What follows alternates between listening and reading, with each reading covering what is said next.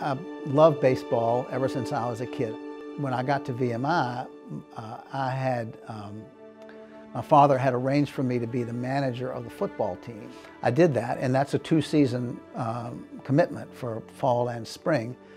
And so I didn't go out for the baseball team that year, and I must admit, I missed it. The fall of my junior year, that was my goal, was to make the baseball team. So I focused myself on this goal, and it really became a turning point in my life, I see, in retrospect, because I had a fierce desire to make that team and to be a part of that baseball team and to play baseball again. Fortunately, it got there and I was able to play, made the team, started the first game, and I guess most of the rest of them the way through. And Sarah, my wife, will tell you, she's heard the story. She knows how important it was to me.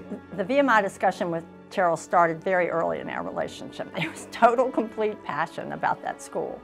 And then as I got to know his friends, I was like, these are the craziest human beings I've ever met in my life, and I loved them. They were so passionate and so strong, and then baseball was always a big part of that. But it really was him understanding that sports, like business, like families, like education, is really putting your mind to it and working as hard as you can and being successful. So that's what baseball really meant to him, and absolutely, I heard about it all of our married life. Yeah, she fell in love with VMI.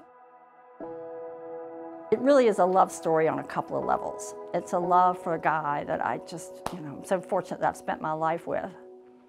But it really was walking around Post the second week in December with some friends of ours. He showed them the baseball field, he showed them, about what it meant to him. And I went, oh my gosh, what is the best gift that I can give this incredible guy? Terrell Williams should have a baseball scholarship. And I said, I'm going to do it. I did not ask him about it, did not ask permission, did not use his money. And I just said, I've got to do it. About a week later, I just picked up the phone and called VMI and got Andrew Deal on the phone. And I said, I want to fund a scholarship. I'd like to do it to give him a Christmas present. I was so excited I could not contain myself. And he actually came home one day and VMI had sent something that I could give him, and I'd left it out on the table. So, actually it was 2 days before Christmas. I almost blew it. This was to be a surprise. And so I had to find a chit-chatty way to get you out of the kitchen so I could scoop up the envelope and put it in the drawer. Whew. Yeah, I guess I'm easily distracted. You were easily I didn't catch it. I totally missed it.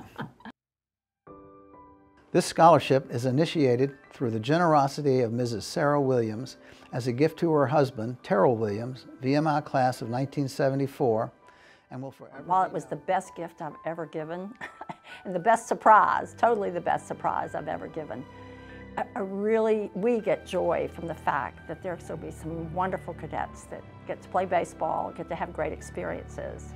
It's impossible not to smile. It's still beyond belief.